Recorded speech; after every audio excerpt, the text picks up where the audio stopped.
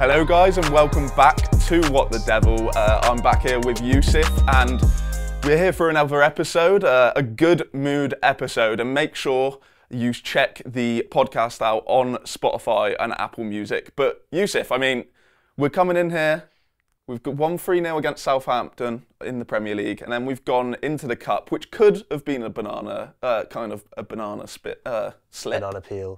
Yeah. And we came out with a 7-0 win. And, I mean, that is going to be a confidence booster for a lot of players. Eric, 10 goals, anybody? But yeah, as well, that's kind of a thing that's been thrown at Ten Hag since he came. I mean, I know it's a League One team, but we've seen these teams come against United before, against Ten Hag and other managers, and cause us problems. 2-0, 1-0. Kind of boring games. At least it was a really fun result, a lot of goals. We played League One Charlton in his first season in the Cup, I remember. I think that was the game Mainu made his debut for us, actually, and we won 3-0. I mean, good win, but you're against League One Charlton, so yeah. It's a pretty big difference. I mean, granted, we played Championship Coventry last season, and we know how that went. So. Yeah, that close to losing, literally. But yeah, I mean, speaking of individuals in this game, because, I mean, 3 players got braces. Bruno came on and somehow got 2 assists. I think Eriksen got an assist. Rashford and Garnacho both got 2 goals and assists. Well, Garnacho got 2 assists. Yeah. Despite people, I mean, it's no problem if you go through this game and you win a routine 2-0, because you're through to the next round no matter what. But considering the recent problems with our players in front of goal, do you think that this is going to have a good impact on them? 100%. Players like Rashford? 100%. It's that ruthlessness we've all kind of been waiting to see from Man United. Now, Eric Ten Hag, Ajax team were like this a lot. They had a lot of games where they would just score. And that's really good for just building that momentum and establishing yourself as like a real force to be reckoned with. Now, I'm not saying we're going to go challenge for the league because we beat Barnsley, but it's games like this that give you that momentum, and you think, well, we've put 7 past them now, so next game we're going to go and we're going to finish all our chances. Like, Rashford was, before the Southampton game, hadn't had a shot. Yeah. Then, you know, he scored, he was like shooting from distance, he was taking plays on. The goals yesterday, that first goal, the feet, brilliant. So good. That was so good. That was stuff he was doing in his first season. It really was under Ten Hag, yeah. They did, because obviously people will say the opposition's lower, but with Rashford, it's weird. Like, you can almost just see, like, with his actions, with that little like cut inside and the way that he finished, it's just like, okay, he's getting a little bit of confidence here. When Rashford's on it, okay, you could put him up against someone at Power League, or you could put him up against the best defender of all time. He will do the same thing no matter what. He's the craziest player ever like that. Like, when he's confident, he does things like you just know it's going to happen. Yeah. I remember under Solskjaer, that 1-1 draw with Liverpool at Old Trafford, where he bodied Van Dijk. Yeah. At that point, Van Dijk had this like invincible status. Rashford just came and straight up bodied him, and then scored a few minutes later. Was that the one where Dan James played it to him, or was that a different game? Yeah, Dan James was the one who played it to him. Yeah. So we've not got Dylan on the podcast, but we're still talking about Dan James. Jesus. But yeah, I mean, especially with Rashford, like, going on to, like, focusing on him, we're speaking about a confidence booster. And, I mean, whether you like it or not, he probably is one of the biggest confidence players in United's team. And it's really weird. And, I mean, hopefully this kind of moves him on to playing in good form. But then in the future, I also don't want a few bad games to then turn into 10, 15. He almost needs to have these confidence, but like every player needs, if you get 2 goals in a random game against the League One side, you're going to be more confident after it. But does he need to not rely on that so much? Yeah, a little bit. I mean, I said on the podcast that it was either last week or the week before, I was saying how against Southampton, would he play in? We were debating that, and I said, look, the thing with Rashford is right now he's 1 goal away from a run of form, but how long do you justify playing him when he's out of form to try and get him into form? And I mean, look, he's got that goal against Southampton. You can see he looks like a different footballer now, just from that 1 goal. It's changed him completely. And I think he will go on a run now, and I think that we need that because everyone was worried about this period. A lot of people asking, will Ten Hag survive? But I think now that Rashford's got that goal, and Ten Hag, you know what, all right? Credit to him, he has backed Rashford so much. He really has. I really think of all the players Rashford's maybe had the most backing of anybody from Ten Hag. He's really like absolutely refused to give up on him. Even at point like last season where people were saying like, and there were talks about PSG or they were talking about will he go, people saying get rid. Ten Hag just absolutely refuses to even entertain the idea of it. Like you can see how much he loves Rashford, but I think Rashford now is really gonna step up. Garnacho as well. Ahmad has this season probably been our best performer. Yeah. So we've got options in attack now. Especially because Garnacho can play on both sides as well. Yeah, exactly.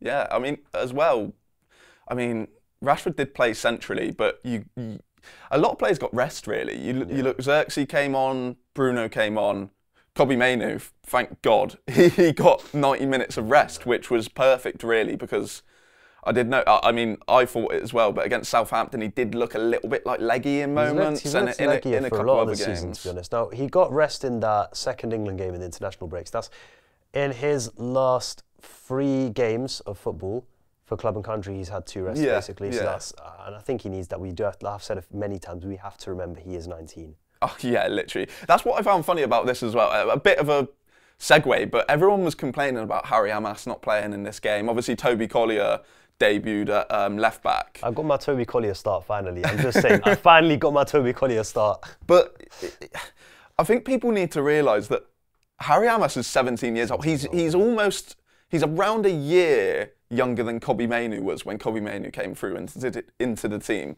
And I love Harry Amas, but he's not even. I wouldn't say he's close to where Kobbie Mainoo was at that point. Mainoo was, this kid's ready for the first team. Like he can start 20 games in a row like he did for United last season. Whereas Amas, he's a little bit smaller. He's still really technical, but you don't need to rush him like that. Yeah, exactly. Collier, 3 years. It made sense to me to start Collier, and he didn't have an amazing game. He grew into the game in the second half. At the end of the day. I mean, he's out of position as well, but it's just minutes at the end. And he's also he's 3 years his senior. I think people like from 17 to 20. Like that's a huge difference. I think a lot of these lower league teams, their top qualities are generally physical. Yeah, and like Ten Hag mentioned it multiple times before the game. This is not Charlton. We mentioned them a minute ago. This is Barnsley's like game. This is their cup final. Biggest game ever, like cup final away at Old Trafford. So I feel like that would have probably also been in Ten Hag's thoughts that like Amas might get like overwhelmed with the pressure. Obviously, you can't predict that you're going to win 7-0 because he could have potentially been on the bench and come on. But yeah, that's just something I was thinking last night because. Yeah, as always, I'll tell you one thing, right? Rashford's second goal, so obviously the first goal we spoke on the feet, the second goal, that was all instinct. That was all instinct, and I always say when a finish like that is a mark of a striker being confident, because if he's not confident, he takes a few touches, maybe he stops, tries to measure it, maybe he tries to round the keeper, do a bit too much. The pass from Garnacho as well, the weight of pass, fantastic, and I look back, just to distract a second, I look back at the pass he gave Ahmad, that people always Rashford gave Ahmad a bad pass in the FA Cup against Liverpool last season. The ball was perfect weight. Yeah. It was a brilliant pass, but Rashford, that first time finish, that is an instinctive finish, and that's the mark of a confident striker. And a few weeks ago on the pod, you were literally what chance were we talking about? It where he passed it across goal to Garnacho, the open goal miss kind of thing. But you were literally saying at that point, I want him to shoot there, even if he misses, because you want someone like Rashford to be confident enough to take it on. I wanted to get the goal. He needed that goal, and we're seeing him now after that goal against Southampton. Imagine he got a goal against Fulham. Yeah, talking about a different season and for United entirely probably. It's moments like that, but I always say, look, if you want to understand the striker's mindset, look at how he's shooting a football, okay? And I said it with Højlund a lot last season when Højlund was on that run where he was everything he touched turned to goals. He was striking through that ball with pure conviction. He was not like rushed. He was not like taking too long on his chances. He saw goal, he shot, okay, and he hit through the ball really cleanly. When he was not as confident, when he was on the run where he was trying to get that goal, he was thinking about his chances a little bit more. And I say to like players I coach, I say, look, the more touches you take, the more decisions you give yourself to make. Like just sometimes it is as simple as just get out your feet and shoot. But that's just one thing I wanted to point out with Rashford. That second goal was a very instinctive, very confident goal on his weak foot as well. Yeah, have to mention that. And you could, the angle wasn't like ideal. Like, it probably is more of a shooting opportunity, but maybe if that was Rashford a few weeks ago, you could imagine him trying to cut back onto his stronger foot, trying to maybe pass it inside the box. I scored a bit of a similar goal with my weak foot 7-a-side a few months ago, actually, I just remembered. Yusuf, Rashford, same person. But yeah, I mean, there's also, I mean, Xerxes, you were speaking about kind of striking with conviction. I remember Xerxes had a really good chance towards the end of the game where he almost like faked that he wasn't going to shoot and then got a really low drive. The keeper made a good save, but yeah, I mean, that's kind of a similar kind of chance. But yeah, I mean, 7-0, a lot of confidence. I mean, Crystal Palace away, it's a much harder game. It's a much harder game. And that's I feel like Crystal Palace away is one of the games I hate for the Premier League season. I'll tell you as a Croydon boy, Selhurst is a very hostile atmosphere. Yeah. They're not gonna play around. It's gonna be a difficult game. But moving on to maybe focusing on one player in particular, especially after his performance yesterday, Garnacho. I mean, I think a lot of United fans were expecting it after last season. He had a good season, started basically the entire campaign, and he got decent numbers. I'd say numbers you expect of kind of a 19-year-old kid starting his full first season. Yeah. But now he's already got. I mean, 4 goals and assists came yesterday, but he's got 7 overall this season. He missed an open goal, and he got very unfortunate with Xerxes. So he'd be on 9 in an alternate universe. Obviously, that did not happen. But 7's still really good so far. Are the things which we kind of was worried about Garnacho last season, maybe a lack of conviction in certain areas, a little bit inconsistent, although he was playing loads of football, are those little bits potentially going to click this season? Are they already clicking? I mean, look, I always put last season down to he made his United debut at 17, put it that way, all right? How many Manchester United players make their debut at 17? Not many. So not many. So the fact he did that already is pretty ridiculous. And then he had developing to, I think almost how exciting he was in his first season, the expectations were too high for his second season. People then started saying, oh, this guy's actually not that good. He's obviously got developing to do. He's a kid. But one thing I put a lot of his development down to core and hip strength. So he lacked power in his hips and his core strength, and that affects so much. That was actually affecting his touch a lot because his balance is then off. So it's a lot of that, affects his explosiveness. People started this myth that he's not quick. I'm just like, please. What footballer are you watching, firstly, that he's not quick? But I think his top speed, very good. I think it's those, or even off the mark, it's the 3 to 7 yard mark, that kind of distance where he lacked a little bit of explosiveness. And that's almost like the most important for like a winger, really. And that's where the hip kind of power comes into play, and where I was thinking, right, this summer this guy just needs to hit plyometrics and do some sprinting sessions and stuff. But he's looking rapid this season. The rest is another thing, because he came close to starting like 40 games in a row last season. He completed quite a lot of those games. He's not a player that doesn't run a lot. Like, he's a player who sometimes high intensity. Yeah, he's very high intensity. Like, he presses a lot, he'll run back a lot. Sometimes he needs to work, like pick his moments better, but he will always work. So he's pretty much up and down that line. So this is a very hard-working player, playing almost 40 games straight, and then he's gone to the Copa America in the summer as well. Bear in mind, that's a lot of travelling to South America and back. He's come off the bench in 3 games this season, started now 2, but he's looking like very good. And that, like I mentioned before, that pass to Rashford, a sign of improvement, because that weight of pass from him was fantastic. Even the pass to Rashford for the first goal was a really nice pass, and he came in touch on the left. I think it's important to mention actually that he played on the left. Yeah. Because there's this idea come around that, oh, he can only play on the right. And whilst I believe right now he's better on the right, because as a young player, he's a very like direct player, but still a little bit rash in aspects of his game. Being on the right simplifies your game because of the picture you have as a right-footed right winger. It kind of almost makes your decisions for you. He's also really good at those like kind of driving runs inside the pitch. Some obviously wingers now, I feel like if you're right-footed, you just grow up on the left-hand side. So it's quite nice that, because not all right-footed wingers are good at running inside under pressure with the ball. I'm a fan of playing wingers on both sides, man. Give me real wingers, real wing players. And that's Garnacho. That's what he's like. But he played on the left and had a very good performance. Again, the opposition is not high, but it should just, again, show people to not speak so soon and to think like, this is a kid, he is developing. I still personally see his long-term future on the left. I think right now, the right is good for him. His long-term future, his ceiling's higher on the left, but the fact we have a guy who can play both sides is really helpful. Yeah, massively helpful. I think throughout the season that will be helpful for him both starting games, because he'll start more games because he's got that ability to play on both sides, whereas really you look at Ahmad, could potentially play centrally, but probably not on the left. Rashford, we've seen him on the right. It's doesn't really work. I mean, Anthony cannot play on the left. Anthony can't play. Oh well, I mean, to be fair, people have called for left back, but as long as he's on the pitch, but I'm happy. but yeah. So, I mean, for me, I think the biggest reason this could be Garnacho's season, and he could maybe break into the like 20 goals and assists in all comps, and maybe do a few, like maybe a little bit better than that.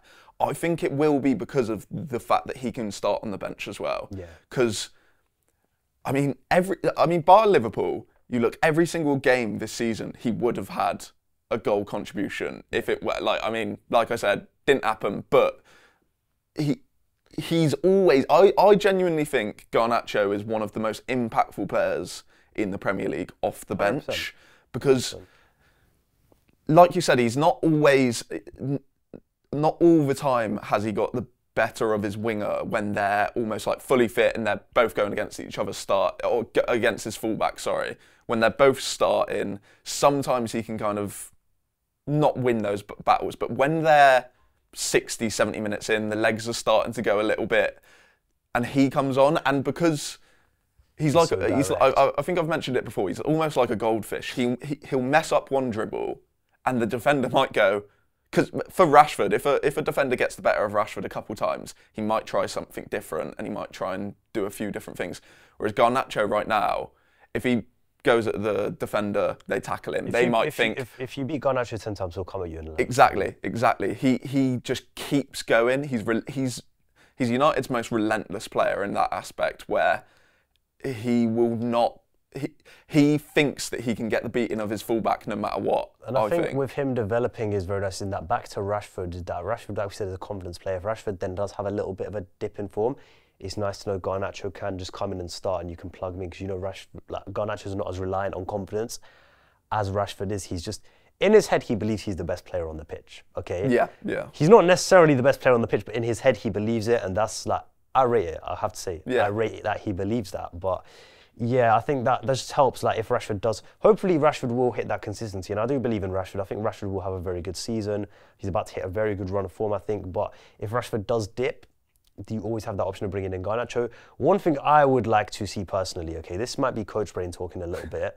I would like to see Garnacho start some games, maybe against that lesser cup position centrally, whether that's as a 10 or as a centre forward. I would like to see him play in those positions just to round his development out a little bit, okay? Because like you said, okay, that game against Barnsley, almost a bit of a training exercise in some ways once we get past a certain number of goals. But I think, yes, we have to win games, but you also, it is good to test players and develop players in situations like this. I would like to see Garnacho play a few games as a striker. And I'll tell you what, his first goal was so instinctive. Ruud van Nistelrooy would have been proud of that.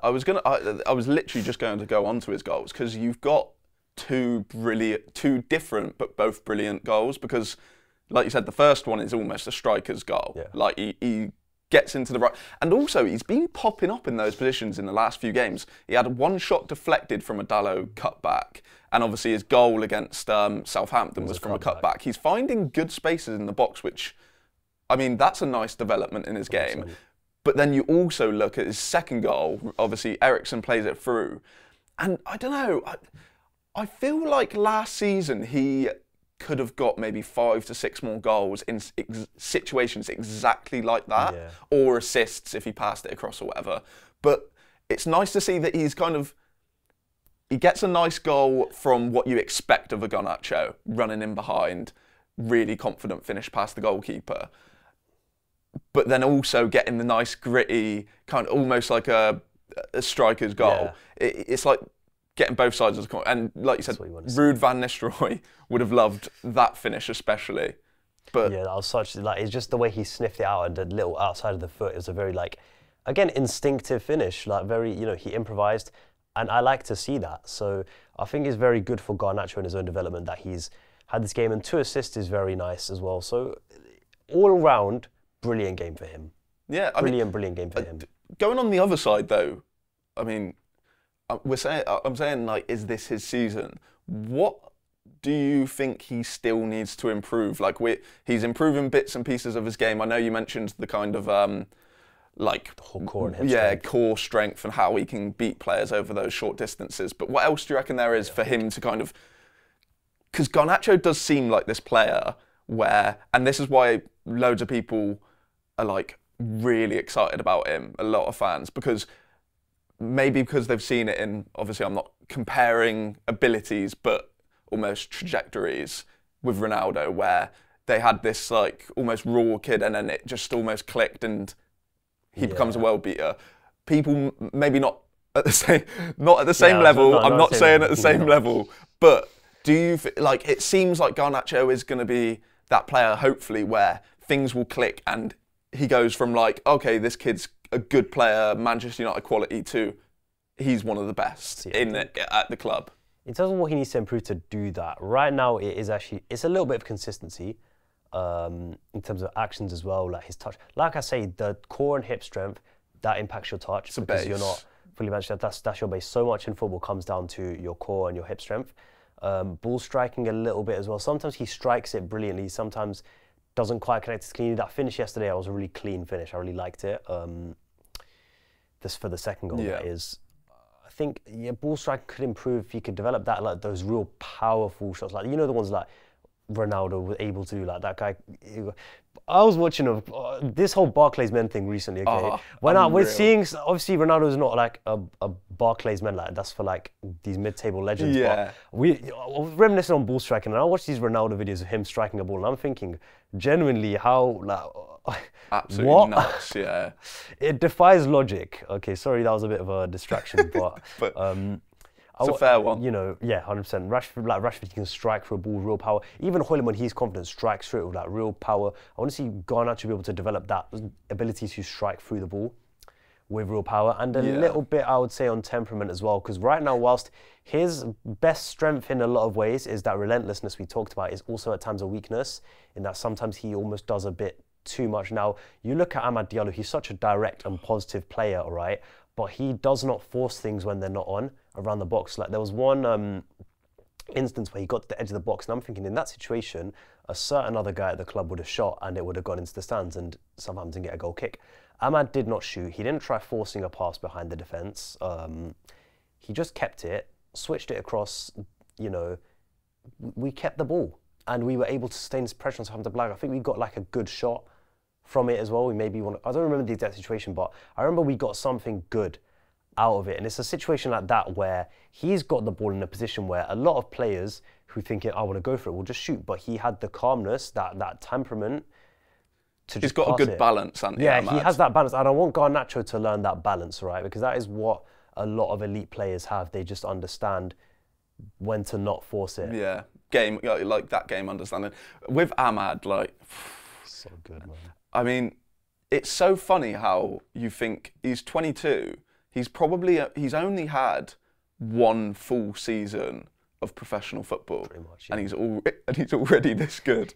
Like he was. I'll tell you, with Amad, he was always going to become good. Like you could see from when he first joined, when you watched clips of what he was like at Atalanta, you could tell this guy was going to be good. He just needed chances. He needed a chance. He needed a bit of time just to develop. Like what Sir Alex Ferguson said about Jesse Lingard almost, that he's one of those players, when he comes to 25, 26, he'll be like a top footballer, but maybe not from that. Obviously, Amad's now 22. He's already getting into that group. Right now, he is one of the best performing right wingers in the Premier League. I think as well, though, like I said, it is his second. Obviously, he had the full season at this level. Yeah, there will probably, unless he's just like Kobbie Mainoo, there probably will be some moments throughout the season where he has inconsistencies. Even Mainu had that at points. Well, yeah, a little bit. So and it's probably a little bit of an easier position to do that. But yeah, I think Ahmad is unreal. But I think United fans, we all know what we're like. Yeah. Well, yeah. There's some people like to overreact positively or negatively. So I feel like Ahmad will just go through those periods like Garnacho went through, like Rashford went through back Ahmad, when he was a teenager. I think what I like about Ahmad is that he'll go through periods where the output's down, definitely, but I think because of the kind of player he is and the qualities he'll always be involved. He'll always like give you something positive. Like you won't. It'll be rare that you see games where you're like, okay, he's just been bad. Like there'll be games where you think, oh, his finishing was off or his final ball was off, but he was still very involved and involved in a good way. And I love how much he takes responsibility as well. Actually, Ahmad, that's one thing that's. About him. What's nice is that him and Garnacho are really like close friends as well. Yeah, and Højlund. Yeah, Højlund, Mainu. There's that photo of them after the FA Cup final with the trophy. This is really like nice to see these little relationships in the squad. So Garnacho, yeah, I think it's going to be his season. I think Ahmad will have a fantastic season. Rashford will have a fantastic season. It's like I said in my article yesterday. Ten Hag's got a really good headache across the squad now. Yeah, I mean, fingers crossed, touch wood, that all these players stay fit. But yeah, finally on Garnacho, quick, just prediction. How many goals and assists? Premier League, Premier League, I'm going to say 15 in the Premier League, in the 15 to 20 range, but I was going to say about 15. All competitions, I'd say 23. Love it. I'm hoping for a little, like, if he can get 10 goals, 10 assists in the Prem, that would be really good. Because I feel like assists-wise, like we mentioned, like it seems that he's looking for players more. That first pass to Rashford seemed like a Rashford pass. The like cross-field ball, that seemed like a bit of a Rashford pass. But yeah, hopefully more assists, hopefully more goals. I'll tell you, one of my favourite assists Garnacho reaches, just before we move on, all right? Yeah, go on. Before Scott McTominay in the AFL Cup against Villa, the one where he came inside and whipped it. That was really early as well, wasn't it? Yeah, it was really early. And there's that like camera angle which is from like foot level, like the players. You cut inside, you just see like the way that is like one of my favourite assists in recent years. That is a very good assist. He cuts in and it's the whip on it is beautiful. Yeah, no, that angle as well. That was good. The one yesterday was kind of like a B-Tech version of that, like a little bit closer. But yeah, I mean, final topic of the pod this week. I mean, Dalot started the game, and first of all, Dalot's what is with these? What do they put in these Portuguese people's like lunch, dinner, breakfast? Because this guy's started almost like 50 games out of the last like 54 or 55 or something along those lines, and like 48 or 46, it's around those numbers, have all been 90-minute games. He didn't play 90 minutes yesterday, but there's a good kind of conversation here because previously it was Wan-Bissaka and Dalot, and we all knew that it was two vastly different rivals. Yeah, very different players, and you kind of, well, when one started, you got different things than the other. Different strengths, different weaknesses. Now Mazraoui's come in, and I don't think anyone expected him to start this well. And also, after that Southampton game, I was a little bit concerned, especially concerned about his history, that he might have a little injury there, and he might be out for a few weeks. But he was fit, he came on against Barnsley, and they both looked like probably two of the calmest players on the pitch. I mean, Dalot was just like chilling out on the right flank, kind of doing what he wanted. Mazraoui came on and almost done the same. Some really nice, close. I mean, I think everyone's noticed that he's really good in these tight spaces, really good in the link-up play. I mean, both players have probably been two of our better players to start this season. Dalot was really good last season. This is, like you mentioned, Ten Hag's getting some good headaches. Is this probably the best headache he's got? Yeah, possibly. You know what's even like better is that they can both play at left back. Yeah. Given our issues on that side, obviously Shaw's injuries, Malacia's not played football in way over a year. Amas is a kid. Like the fact they can both play left back is really nice. No, yeah. But yeah, this is a real headache. And you know what it is because you will just get anything from them basically. It's like we were off camera for the pod, we were talking. You said how Dalot, that You were saying, oh, he starts so many games, but it's like he's very active. Like he's up and down the flank. Yeah. He comes inside. He drops into the back line and build up. Goes into midfield. He's everywhere. And I was just like, Mazraoui just does all the same things. Like you can ask Mazraoui to drop into the back line and build up and progress the ball. You can ask him to invert into midfield. You can ask him to even push higher up into the pockets and stuff. Because like you say, he's very good in tight space, and we've seen Dalot do that on a few occasions. You cannot. I noticed on Saturday in the second half, Mazraoui was overlapping and underlapping with Ahmad really well. We were creating those 2v1s, and we were killing that Southampton fullback. We were proper killing. They were doing what they done to Dalot in the first half. Yeah, it was like this is our get back now. But it was Kyle Walker-Peters they were up against. But he was just, he can do everything you want in a fullback. And I've always said in fullbacks, okay, I don't necessarily care about specialists. I just want you to be able to do a bit of everything. That's in terms of my own personal preferences in football, that's my thing with fullbacks. In my opinion, fullbacks are very much like utility players. So no offense if you're a fullback watching this, but like, come on, we know you guys know you're not superstars, all right? So, but to be fair, Ten Hag, I mean, the way that we're playing under Ten Hag, that seems like it suits, because I feel like I see Dalot, I see the right back pop into midfield, pop in, like you mentioned, pop into the back three to help build up, overlap. It seems that Ten Hag wants the right back and maybe the left back as well. It might happen more once we've got someone who's actually a left back there. But he wants them to do a lot of different jobs. So both of these guys, I think, are really good. I'd say Dalot probably excels a little bit more at kind of a little bit longer, like through the line passes. Yeah. He can really he's really good on the half turn as well. He genuinely turns like a midfielder. Yeah, sometimes. He's really good on the half turn. But I think Mazraoui might not be as good at him in those situations. He's still pretty good, but I think Mazraoui beats him in these tight kind of rondo, like United are making a lot of rondo situations in games, and I think he suits that perfectly. Can I just say on the rondo point, okay? Go on. Can I just say it was back in February I wrote an article on this. I said in February it's an important thing, and now people are realizing it. So Mbappe, but I mean, both are good, but I mean, a fit Luke Shaw. And if he is a fit Luke Shaw, and potentially Malacia coming back, if we get an actual left back fit, obviously both these guys can't start. Yeah. So is that? I mean, it is a good problem, but very good problem. I think before the season started, everyone was expecting it to be like Dalot 100% starter, and Mazraoui might come in for like cup games, good rotation player, so then Dalot doesn't start 50 games in a row.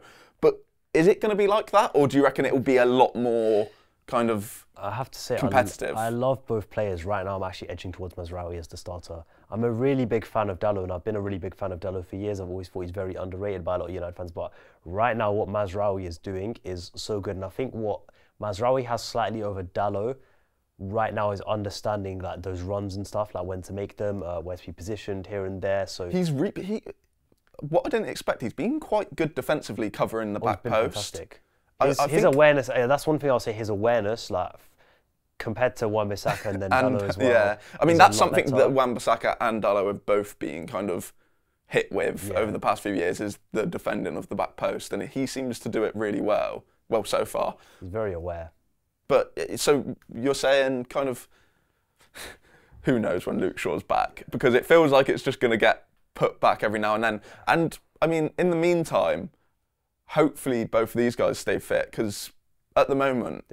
they're doing well. And Dalot's started, so I mean, he looks much better on the right. He moved over to the right late on against Southampton and also started there yesterday. Garnacho on the right. Dalot does look more comfortable, but he also still is performing from the left. I mean, I think he's had a bad half of football against Southampton where their entire tactic, they seem to go, we can just easily overload this our right-hand side. We changed our pressing scheme slightly in the first half. It didn't work. We reverted back in the second half, and it was a good change to make. But I'd say with that Tyler Dibling kid is fantastic. By the way, he did look class. I saw someone say when Southampton get relegated, bring him to Trafford. I saw someone say like he was putting in a performance which would make Fergie buy him. if he was still manager. Like, you know, the funny thing is he can also play like midfield and stuff. So he looks good. Like, I think if Southampton do get and they look like relegation favourites. As much as I hate to say it, I think I love the team. I like Russell Martin as a manager a lot. I think his style is very suited to top teams. Yeah, bro, Tyler Dibbling, man. You're on my list, okay? We can get Jarrad Branthwaite and him for combined 20 million. Do it, go for it, please. But yeah, I mean, this competition is good, but overall, I mean, we touched on it earlier on in the pod, but we do seem to be. I mean, we still got players out as well, which is positive because right now the depth seems decent, okay, and then you've got hopefully Luke Shaw, hopefully Malacia, hopefully Rasmus Højlund, Mason Mount's making an early. He's come back. He's came back to the first team training, which I think is really nice because I think that injury was it's just it was a big hit, a punch in your gut kind of thing. Like he clearly was working really hard to try and start this next season, and he was playing quite well as well. To be honest. So like. Squad depth, where are we at? Like, are we in a good position? It seems quite good. It's a lot stronger. And Ten Hag did rotate, which a lot of people didn't expect him to. The injuries, and he's rotated because he now feels comfortable. Like a lot of these players have trained under him for a time now, and he feels comfortable that they can exact his demands. But even the fact that Toby Collier played at left back, and we know he can do it now, is a positive sign. So. It looked like Brandon Williams was there. I was thinking that during the game. I was like, blonde academy, really like aggressive. He's got that same like hair as him, but it's. I actually remember when he came in against Liverpool, I had to do a double take for a second. I was like, what was Brandon Williams back? Yeah. But I think So let's go through the squad. So you got Onana obviously in goal. Bayinde played. They didn't really get tested. He looked quite good on the ball. Yeah, solid. You can do the job. Right back, you got Mazraoui and Dalot. Left back, Dalot and Mazraoui can both play there. Shaw's the main star there. Malacia, we have no idea how he'll come back, but I mean, Ten Hag recently, like the way Ten Hag spoke about it, seemed like it was like it didn't seem like it was like a few months away. Yeah. It seemed like the way he was speaking, it could be a month. Yeah, I hope to see him back because it is not nice for a footballer to be out for so long. I did actually think he was quite underrated in his first season as well. Like, he was a solid player. Centre back, you've got Matthijs de Ligt and Lisandro Martinez, your like main two. Lenny Yoro as well. Lenny Yoro coming back in about a month. I feel like we're almost forgetting he plays because of that injury, but that will be a really good boost as well. I think the fact de Ligt and Yoro can play on both sides of the defence as well is really nice. But I'm looking forward to Yoro. I still think de Ligt and Licha are the starters. Yeah. But that's because again Yoro's 18. You've got to let him develop. But I think that's a really nice one. Maguire, we know he can come in and do a job if needed. Better than a lot of people think, I think, as well. Yeah, Johnny Evans is there. Johnny Evans, anybody? What a boy. Yeah, I mean, look, it's good to have him around because he's a leader and he's clearly a very positive presence in the squad. And even like, I know he's not the most popular, but Casemiro got on like the pre-assist from centre back on the weekend. Yeah, that was a good pass as well. We're creating a lot of those. I mean, it's only been a few games this season, but I feel like we're creating a lot more cutback opportunities, which feels nice because that year, last season, it felt like that was only happening against us, and we kind of forgot how to do it. The role of the fullback should put. I think when Shaw comes back, there were so many situations against Southampton where we were breaking, but there was just no natural width on the left, and I'm thinking. Like, even look back at Højlund's goal against Wolves last season where Rashford had the ball, Shaw made the overlap, Rashford played it, Shaw cut it across the box and Højlund just like scrambled it. He just wanted the goal. Like, he was like, I want this goal, you're not stopping me. But it's like that, just having that width on the left is going to make such a difference because I'll put it this way, and I've said this so many times about how an actual left back who's a natural left-hand player helps because Dalot's always going to come back inside. Like I say, he's a right back who can do a very good job at left back for a right back, but he is a right back at the end of the day. He's always going to look to come inside the pitch. It's not his natural instinct to go outside. Shaw's natural instinct will always be to go outside, and also I spoke a few weeks ago about how Ten Hag wants his fullback and his winger to start on opposite lines, so you then have Rashford. Rashford will start wide and come inside, and a fullback might start narrow, but they will go outside. With Shaw, it's natural to run outside, and we've seen that connection he has with Rashford. But we've got like more depth in the fullback positions and at centre back. I mean, even worst case scenario, if Lisandro gets injured and Ten Hag wants a left footer, Shaw's shown he can play at centre back. In midfield now, we've got Casemiro, Ugarte's getting up to speed a bit more. Toby Collier will be in and around. You think potentially later on in the season as well, Sekou Kono might be involved, depending on how quickly he adapts. Let's see. I mean, he's been named in the first team squad, so let's see how he gets on. I mean, don't want to rush the kid, of course. Yeah. Obviously, I mean, we'll see how he.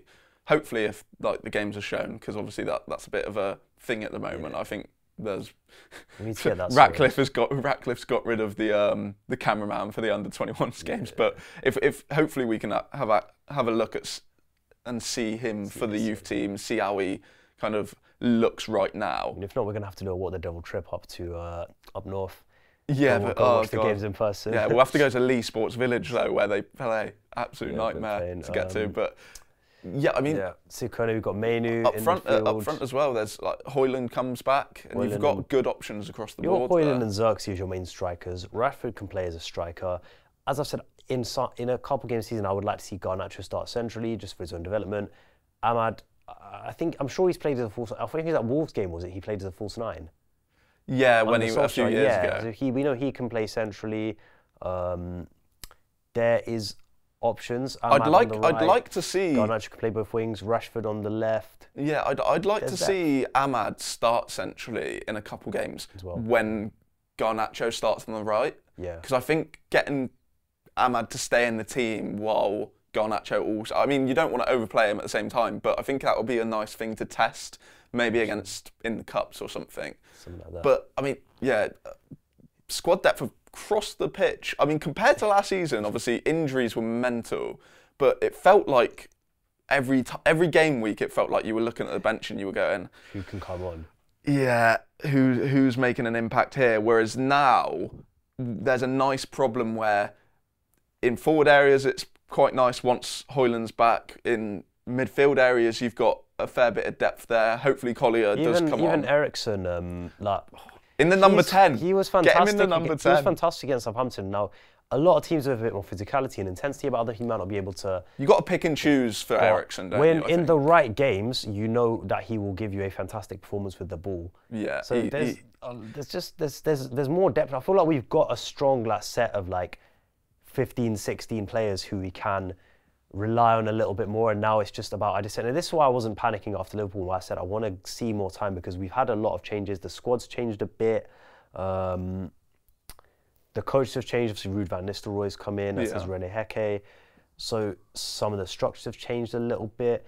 It's a little bit of time just getting settled, but I would like to see how we settle over the next few weeks, and it's a positive sign so far. Southampton first half obviously not great, but we made a little change. Second half was very good. It's Barnsley, but like you say, it's how often do we score 7 goals? Yeah. The last time we won a game 7-0 scoreline was, funny enough, against Barnsley in 1997. But in terms of recent years, there was the 9-0 against Southampton. We've not had many games where we've won by 4 or 5 goals or more. Under Ten Hag, the highest win we've ever had has been a 3-goal difference. Yeah, and then that allows, if you get into your 5s, 6s and 7s, that allows you to then not bring on players or bring Bruno on players in stat pad. Bruno Fernandes came on in that game and played 30 minutes of football, but it was like a 30-minute training session. Like you kind of mentioned, once you go against these, a lower league side, once you hit the 3 to 4, you're almost doing training drills, you're trying to do what you do in training. And that 30 minutes for Bruno wouldn't have done anything for him, especially Bruno. I mean, he probably needed the minutes just so then it wasn't a foreign concept for him to not play. Get too bored. But I mean, like you said, big result helps and hopefully United can do it more in the Premier League, where you don't have to be 7-0 up, but if you're maybe 3-0 up, go like we were against Southampton, going into the final 15, 20 minutes of the game, you can then bring Mainu off, you can then bring Ahmad off if he needs to. Another thing, against Southampton, we genuinely could have scored 5 or 6. Yeah. That second half, the number of missed chances, okay. Xerxes, I know everyone was happy with the performance, he was getting on my nerves. There was 2 really good chances, weren't there, for him? But I mean, we'll just finally go back to these 2 first. So, I mean, Mazraoui starts? Once Shaw's back, is Mazraoui's the starter? I feel like I feel like United's depth has been so poor in recent years that I just don't want either of them to be on the bench. We don't know how to act. Yeah, I'm like, wait, that guy's too good to be on the bench. But I mean, as well, Mazraoui has had those injury problems, like we mentioned. So it's perfect that, like, if he had to do what Dallow's done, like play 30 games in a row, he'd probably like break down. Well, I think it's then nice that you can play Mazraoui one game, Dallow one game, and it keeps them both on their toes, but it keeps Mazraoui fresh, it keeps Dallow fresh. And you don't worry too much about it. Yeah, like, because like we mentioned at the start, it's not like you're changing everything when one subs in for the other. They can almost do the exact same role with a few different tweaks. But to finish off, we'll kind of have a quick preview. I mean, Crystal Palace away. I mean, what are you expecting? I'm expecting us to win, though. I'm expecting us to win, I'll be honest. We've had a 3-0 win in the league, okay, to boost confidence. We've had a 7-0 win. I don't care if it's a League One. We've had a 7-0 win to boost confidence, okay? So we should be going out there and being ruthless now and wanting to take opportunities. Palace have not started the season in a great way.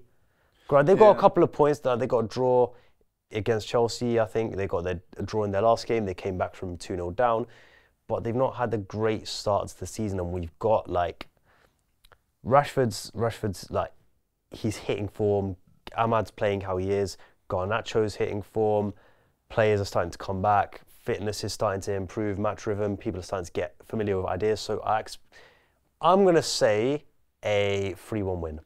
I like that, and it is probably our biggest test because you look at Southampton. They're the Premier League new boys. That they, like you said, they're probably favourites for relegation. So 3-0 win, nice, but it's not like a statement. 7-0 win, it's a bit of a statement, but it is against Barnsley. But you can't control who you play against. I think, like I said, away at Crystal Palace is a really difficult Premier League game, and if we go there and put in an actual performance and get the result, I feel like that could be the result which almost brings proper confidence. Like United are getting, individual players are getting confidence through getting goals, assists, obviously all that. But I think for the team to go, okay, we started the season a little bit ropey, but now 3 wins in a row, away at Crystal Palace is a good win. And then obviously you've got a few more difficult games coming in. I think Spurs and Villa, in the Europa League, I think we're playing Ten Hag's old team, which will be interesting. That's Twente rather than Utrecht, his old team. Oh yeah, what was Twente? He played at Twente, didn't he?